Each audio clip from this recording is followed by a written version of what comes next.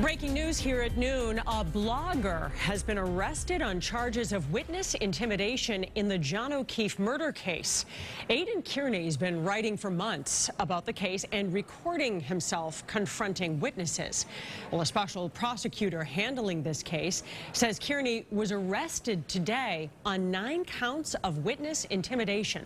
Now, O'Keefe's girlfriend, Karen Reed, is accused of hitting O'Keefe with her car and then leaving him to die in a blizzard.